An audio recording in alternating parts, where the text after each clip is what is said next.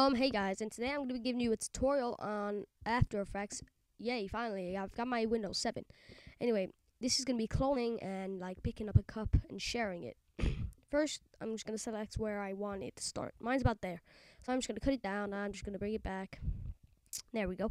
That's where it starts. And then drag it over and where your first person ends. I recommend recording this on a tripod and don't stop the camera. Just move around to the other side. Anyway, here it stopped, and hit Control D so it duplicates, and so bring it over until your other one starts about there, and then sort of trim the top one down to there, and the other one where that ends, trim that one down to there as well. And see this little thing? You can zoom in to the frame, so it makes it so much more accurate. Yeah. Then you want to do that, and just bring it back to the start, about the hair. And this isn't me doing this now because I know what's gonna happen. What happens is I think that I want to align it up properly, so I sort of trim a bit of the front, which I really shouldn't have done. I should have trimmed just the back like that and made it perfectly in line, but I didn't. I wanted me to put down the drink fully and then like look at the camera, but I found out that then it made me pick up the drink with the other person. You'll see. Okay. Alright. Now, what I'm going to do is I'm just going to hit T for opacity and bring it down to 50%. So now you can see both of them perfect timing at the same time. And see here, when I put it down, it's exactly the same time as when I pick it back up, and I didn't like it, so I just decided to trim that back down, or trim that back up.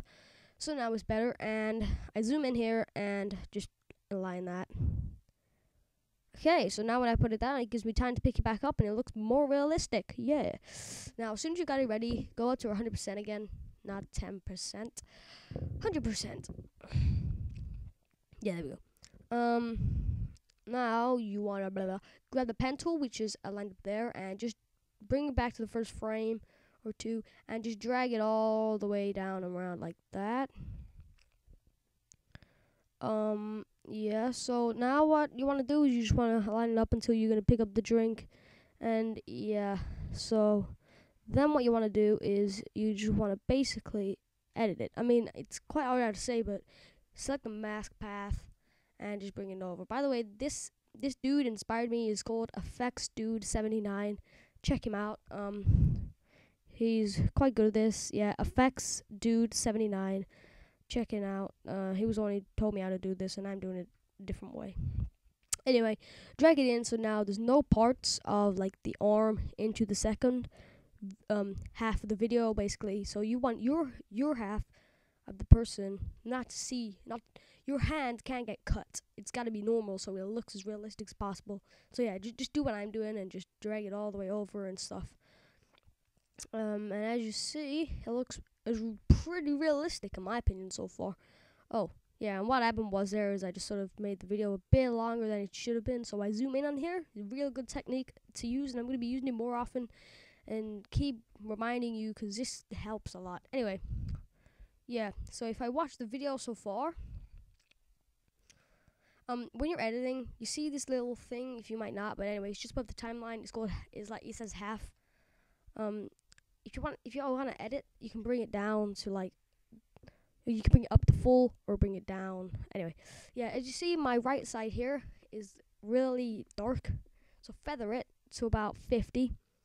There you go. It's improved loads, but it still hasn't improved as much as I wanted it to. So hit Effect, Color Correction, Levels, and bring it up a good lot, because if you bring it to the left, it lightens it. Bring it to the right, it darkens it.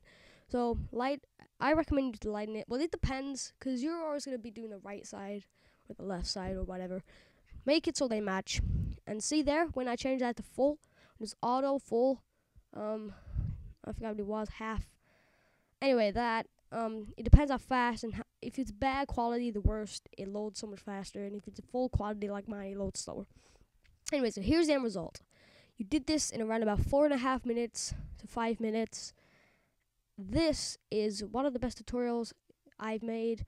I'm going to be making a new tutorial on the muzzle flash. It's 5 times better in my opinion. yeah, it's really much better, and I'm gonna be giving this tutorial on it pretty soon. So, alright, hope that helped. So, yeah, basically, bye. The reason I didn't do any Adobe After Effects tutorials is because I had to get a new computer, and it's Windows 7. It's the same computer, but I had to delete everything on it. Alright, see ya. That's basically why. My next tutorial is Muzzle Flash number 2.